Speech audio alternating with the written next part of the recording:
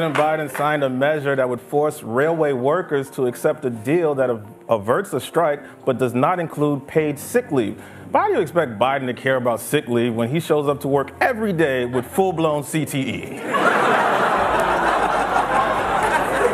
Well, Saturday Night Live has taken aim at Joe Biden and has really gone for it. Within the skit show segment Weekend Update with Colin Jost and Michael Che, the president was seriously mocked. Michael Che opened the joke by introducing Joe Biden's recently signed bill. Biden signed a bill into law a few days ago that will make rail strike illegal, stopping workers from walking off the job ahead of the busy holiday season. Che joked, "How do you expect him to care about sick leave when he shows up to work every day with full-blown CTE?" CTE is short for chronic traumatic encephalopathy, which is a brain disorder brought on by too many knocks to the head. I mean, any mocking and criticism about Joe Biden's cognitive ability isn't new. The president is constantly copping backlash for his public gaffes.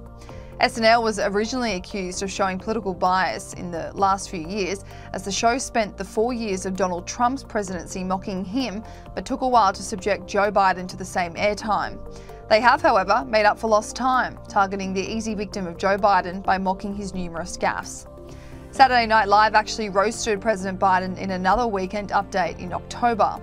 Colin Jost poked fun at the president, who had recently made a blunder at a car factory in Maryland.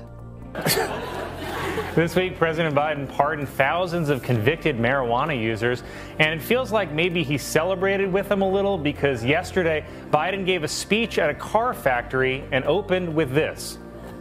Let me start off with 2 words. Made in America.